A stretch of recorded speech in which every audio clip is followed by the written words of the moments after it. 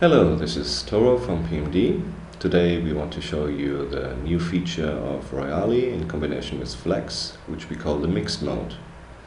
On the left hand side we have a high frame rate running intended for gesture recognition and hand tracking, and on the right hand side there is a mode at a lower frame rate which is for environmental tracking. These two streams are running at the same time. And to illustrate the difference a little bit more, I will move my hand, and you see on the left hand side this is really very responsive and really usable for this gesture input which is intended here.